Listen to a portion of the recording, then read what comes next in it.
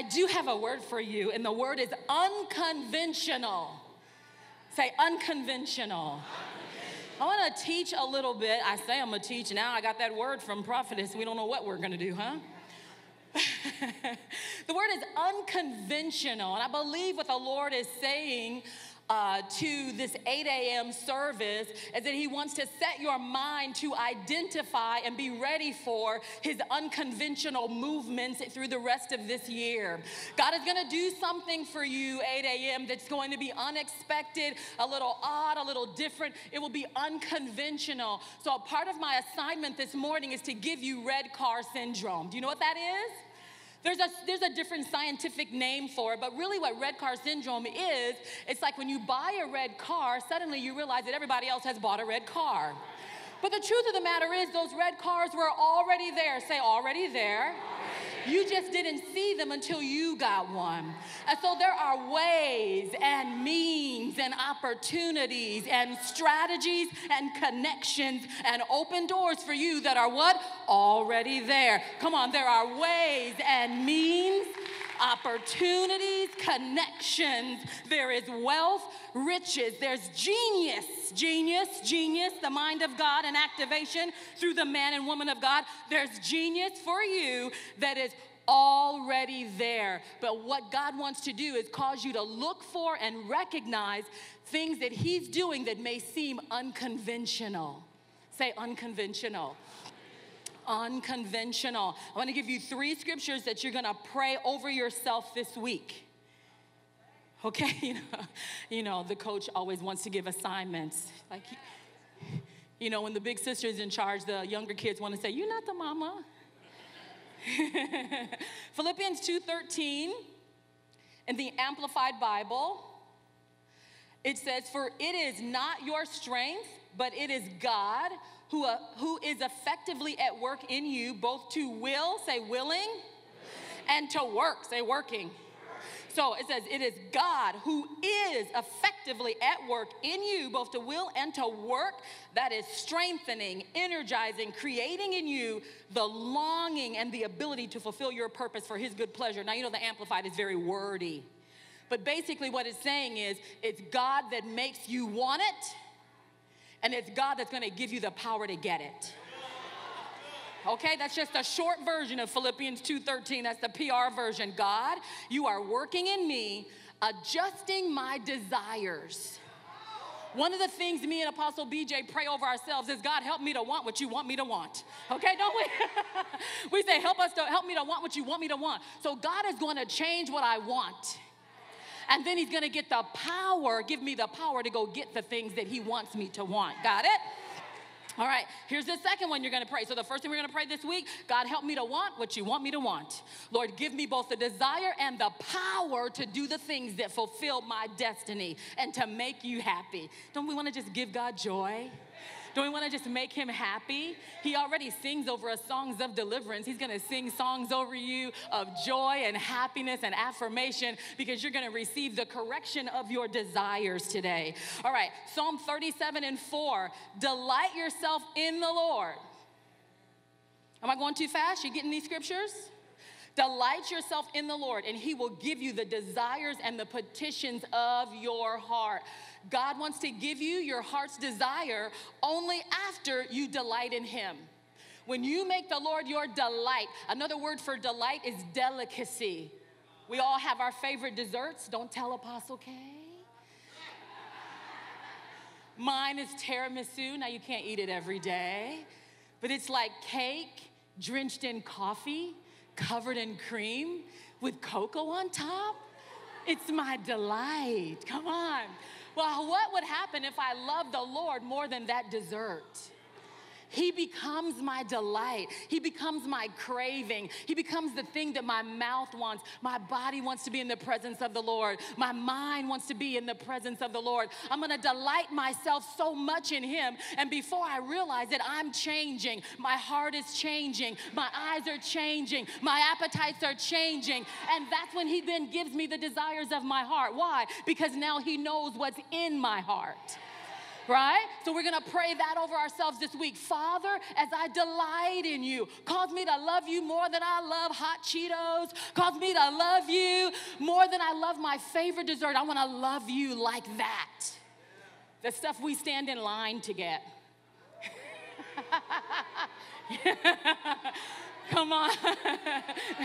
You stand in line, the stuff we stand in line to get, right? Cause me to love you like that, Father. And here's our third scripture, Matthew 22:36. 22:36. These are the legalists. They were asking Jesus, teacher, which is the greatest commandment of the law? Jesus replied to them, you shall love the Lord your God with all your heart. Say heart. With all your soul, say soul, and with all your mind. An element of your soul is indeed your desire, what you want. God, help me to love you with my desires. Your will is a part of your soul. How do we love the Lord with your whole soul? How do you love the Lord with your whole mind? I love to give the Lord my mind. And ask, because he's constantly, so much of my training in the Holy Ghost is, what are you thinking? Why are you thinking that? Why are you upset? Why are you aggravated? Don't let your mind go there. Put a leash on that. Pull that thing back into alignment. Cast down every imagination that exalts itself against what you already know about me. Now, he said you don't know everything about me, but there's a few things you know that should regulate your mind. You know God is healer, so you're not even thinking about what will happen if I get sick. He'll heal me. That's what's going to happen. You know he's a provider, so you're never thinking, what if I go bankrupt? That's not going to happen because I participate in seed time and harvest. Amen? So we're going to pray these three scriptures over ourselves this week. Now, let me get to my message, and I can drive it fast in 19 minutes and 8 seconds. You ready? All right, I want to talk to you about this beautiful story of the anointing of Jesus at Bethany because it was unconventional. Say unconventional. It was unconventional. Matthew 26, starting at verse 6. I will read it to you and see if the guys can get it up for us. Matthew 26, starting at verse 6. Now when Jesus was back in Bethany at the home of Simon the leper, remember that? And a woman came to him with an alabaster vial of very expensive perfume. And she poured it on Jesus' head and as he reclined at the table. But when the disciples, not the world, when the disciples saw this, they were indignant and angry. And this is what they were saying. Why all this waste of money? I don't understand why they're doing this.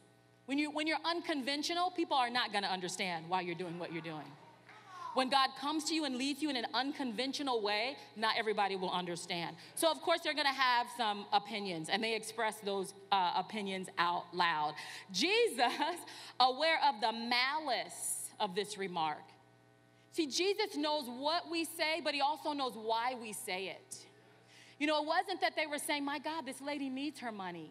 Why is she doing this? She shouldn't waste this. They weren't saying it out of concern. Sometimes we say things and we tell ourselves we're saying it out of concern, but the Lord knows the reason why. He judges the motives of your heart. You know, the further you go in God, first he's going to deal with the things you do in your flesh. Stop drinking, stop smoking, stop fornicating. Those are childish things. Come on, those are like still riding a big wheel. You're 45 years old. Quit doing that. Right? Then eventually, as you grow into sonship, now he's going to begin to deal with why you do the things you do. And why you say you do it, you say you're saying it for this reason, but really it wasn't about the waste of money. There was malice. There was judgment. He knows why we're critiquing. And so he knew it, and he didn't even really rebuke them harshly. He gave them an explanation. Isn't that wonderful of the Lord? When your motives are not right, you need revelation. He said, no, you're doing the right thing, but not for the right reasons. Let me give you real revelation. And so this is what Jesus said. He says, knowing the malice of this remark, he said to them, why are you bothering this woman? She has done a good thing to me. Who did she do it to? Jesus. The things you do for the Lord. He said, she's done a good thing to me, for you always have the poor with you, but you will not always have me. When she poured this perfume on my body, she did it to prepare me for burial. I assure you, and most solemnly I say to you, wherever this gospel of salvation is preached in the whole world, say whole world, we do not serve an American God, right? I keep telling myself, we do not serve an American God. We do not serve an American God. That's why the Lord said, don't be afraid of a no. You have a global calling. So if one person says no, you're like, okay, one down, 400 billion people to go. Somewhere there's an audience for what you got. Just get on a plane and find them, huh?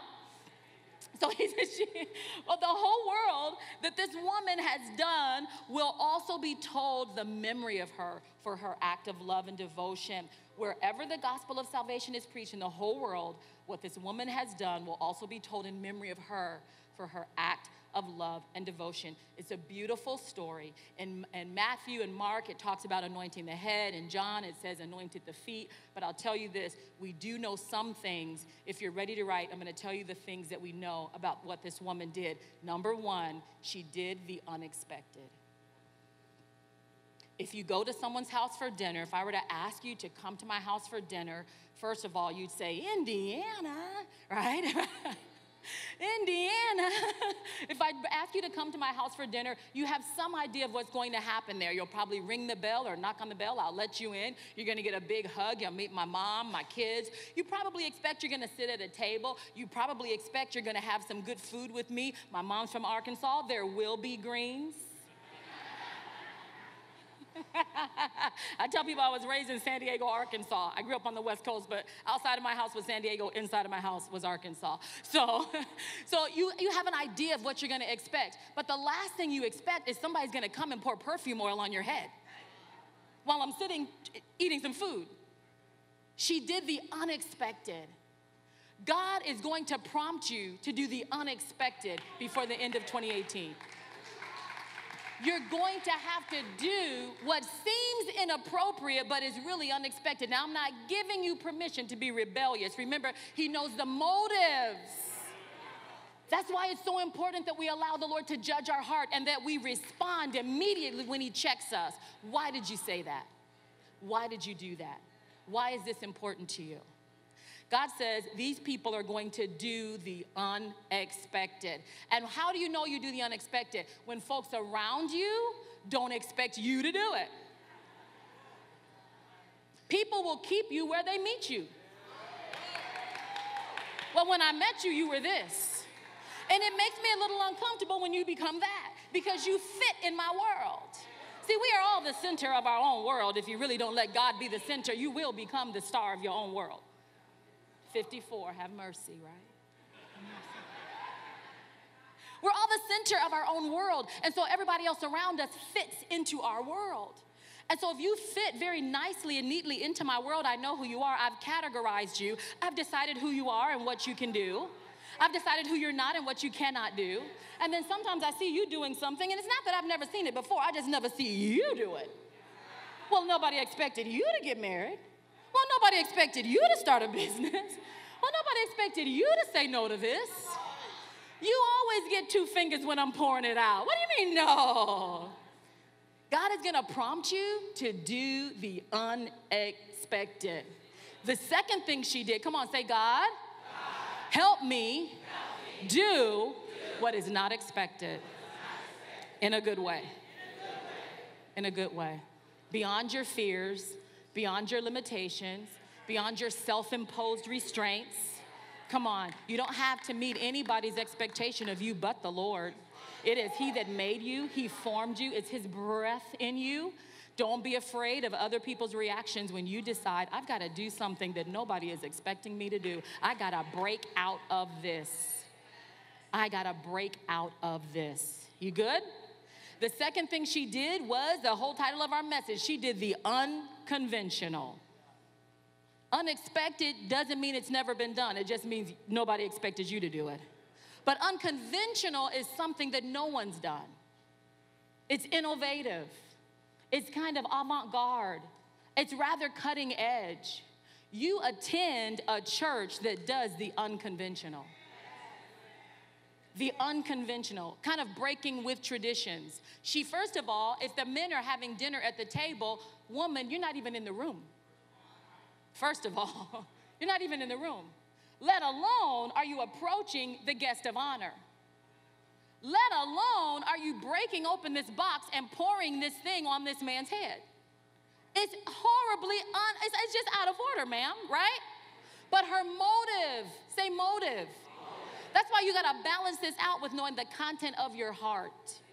Knowing the content of your heart. God, I'm gonna do something that is unconventional, innovative. I'm a firm believer that Christians should be the most creative, innovative, inspiring, cutting edge people on the planet. Why? The creator of all things created lives on the inside of you. When I meet with my team and I say, do you have any ideas? And they say, I don't have any ideas. I say, do you have the Holy Ghost? Because the Holy Ghost is the idea factory. He's the idea factory. He has the genius. We have access to the genius of God to tap into and activate our dormant genius on the inside of us. If you can't think of something new, you need to pray in the Holy Ghost. I'm telling you, if you only do what has already been done, you are missing out on a major part of your relationship with God. If you are the person at work who just nods and you never speak up and you never come up with a fresh idea, you are missing out on a huge part of your relationship with God. That is one of the keys to believers becoming the head and not the tail. Why? Because we're the innovators. We're the ones saying, you know what we can do? You know what I've thought about? I'm gonna meditate on this. I bet God can do something. That's what made Daniel stand out. He said, let me go pray and ask. Let me go pray and God is gonna tell me what to do. Why? Because I'm innovative. I'm gonna do the unconventional. Jesus was unconventional. John the Baptist was unconventional. I mean, talk about an avant-garde diet. Locusts and honey, well, that's new. Talk about an avant-garde wardrobe, huh? Camel hair, well, that's different. One of the reasons why we don't want to be different is because we don't want to be noticed. I'm going to just blend in, stay back here in the cut, and please, God, don't let nobody see me, Father. Just don't let nobody. Because if they notice me, they may expect something out of me. And what if I have one good idea, then they come back tomorrow and want another? Oh, my God. Have you ever accidentally cooked something that turned out really good? And you say, I hope they don't want no more of this ever. But let me tell you something. One great thing is you have a great meal. But if you can keep the recipe, you can have a chain of restaurants. Honey, listen, it's the genius of God. Ideas are the highest currency on the planet. And when when you ask God for wealth, he will often give you a strategy. He will often give you an idea. You ask God for a way out, he will give you a map. We expect to be translated out of trouble and into peace. And he will give you a way out. He said, I will be the way. You with me? All right. Jesus was unconventional. He had women on his team, first of all. Allowed women to follow him. Talked to the woman at the well. Touched a leper. Touched dead people. Come on, he did everything but eat a pork chop sandwich. He was unconventional. You do enough things unconventional, and what's gonna happen is, here's the third thing about this woman, the results affected everyone around her. You can only hide what God is doing in you for a certain amount of time. She poured out that ointment, and it said the smell filled the room. Time is out for secret success. The reason why we want secret success is because we don't want the tribulation that comes with it. Honey, fries come with that. What did he say? I'll give you wealth with persecution. Well, I want the wealth, but I don't want the persecution. Honey, fries come with that. You don't have to eat them, but it's going to be fries right next to them ribs. You want the success? You're going to get some haters to go with it. Fries come with that. It affects everybody. Everybody could see your success. Everybody could do it. Why? God doesn't get the glory out of your secret success. You can secretly give, but your harvest is going to be public. Come on, you can secretly sow, but that harvest is going to be public. I've gotten so many words about marriage. Come on. Send all your inquiries to Matthew Stevenson worldwide. It's the first line of defense as a good daddy, huh? And what I thought was, oh no, I'm gonna have a small little secret something, and then I'll release a little Facebook video and say, hello everybody, I just wanna introduce you to, King Ahmed Abare from,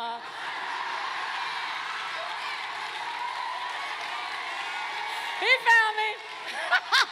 That was my plan. A little tiny, small little thing, won't nobody know. It'd be me, Apostle B, and maybe Veronica. We're just gonna do this, put on a rock and just show up at work on Monday. And the Lord said I would get no glory from that. Now, do you want your comfort or do you want his glory?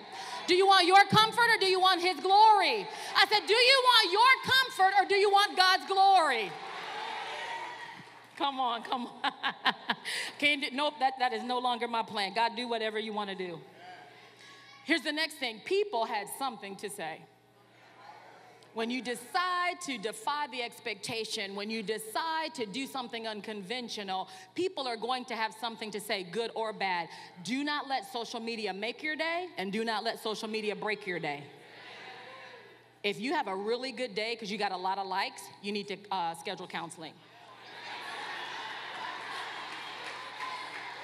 Yeah, I had a really great day. Everybody's liking my selfie. You need counseling.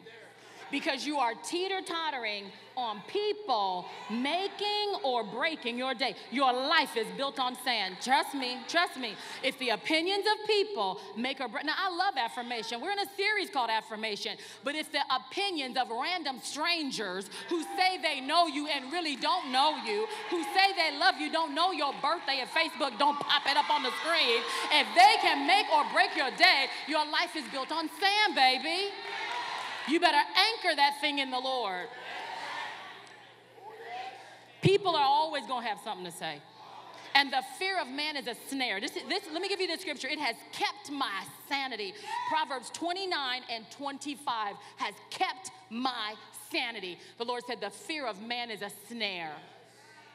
The fear of man is a snare. It'll trap you. You ever seen I actually looked up, I Googled snare.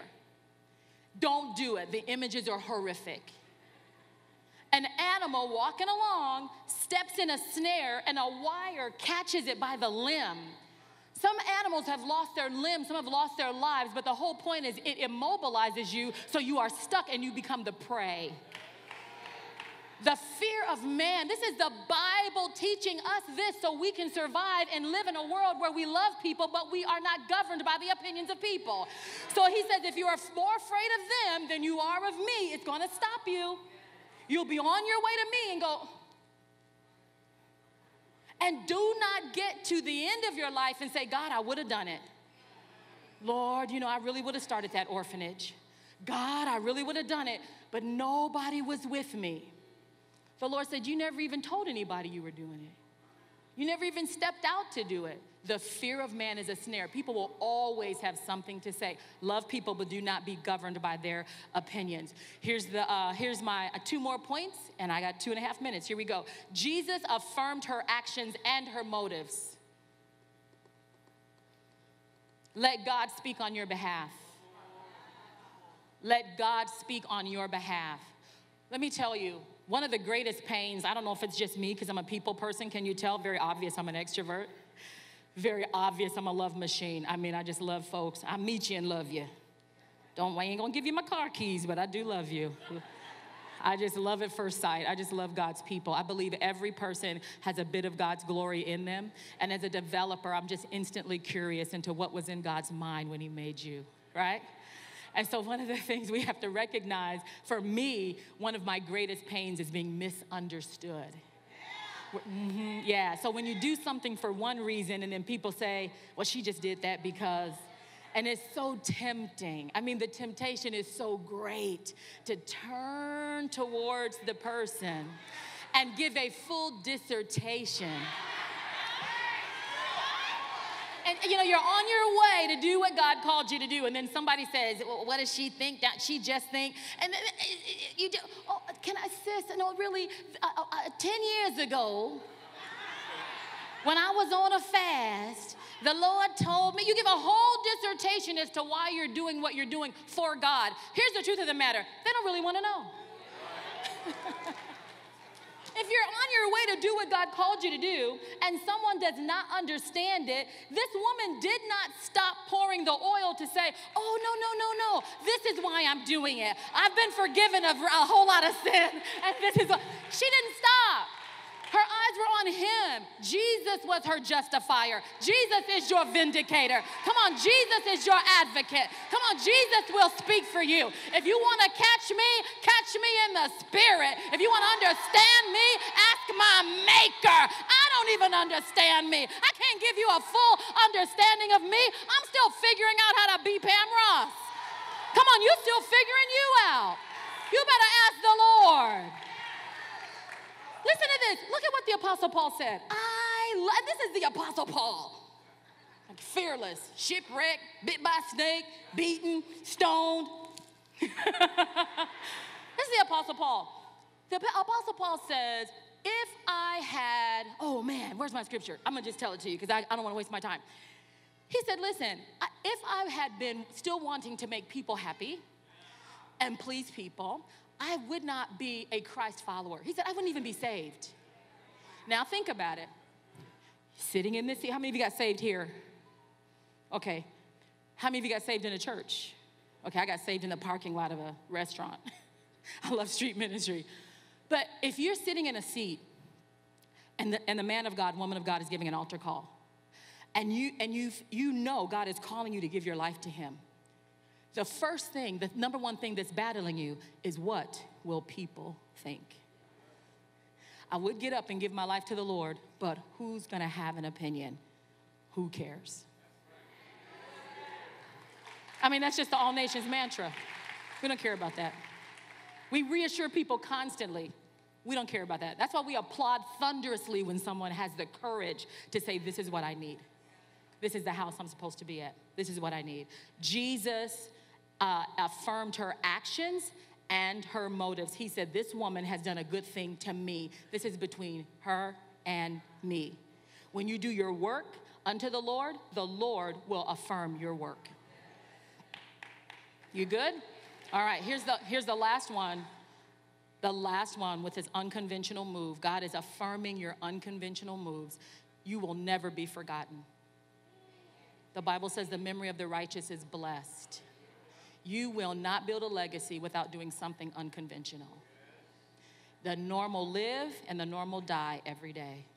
But it's only those that are willing to step out of normalcy and do something radical for God. Those are the ones that are going to be remembered. Listen, I had this amazing time this weekend with these women of God. And one of the things I learned from every single one of them, all of them had to pass through what I call that firewall of fear.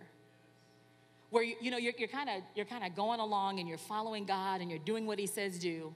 And there's always a level that your flesh has to pass through that will burn off another layer of man-pleasing, that will burn off another layer of family and maybe unrighteous soul ties. There's always another level that you have to pass through. Are you going to really make an unconventional and bold move for God?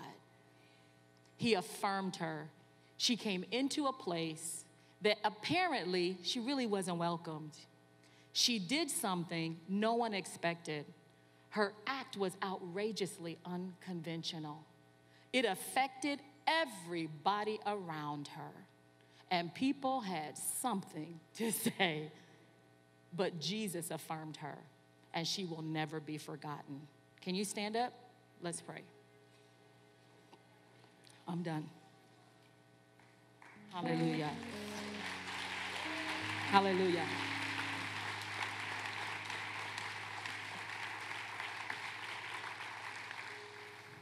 I feel like God wants to, the reason why he wanted to give you red car syndrome is because many times what I call dreaming, how I define dreaming, is employing your imagination into the will of God.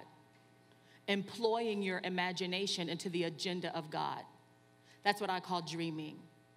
Some of us have lazy imaginations because we don't put our mind to thinking about what I could do for God and what I would do for God if I really partnered with him.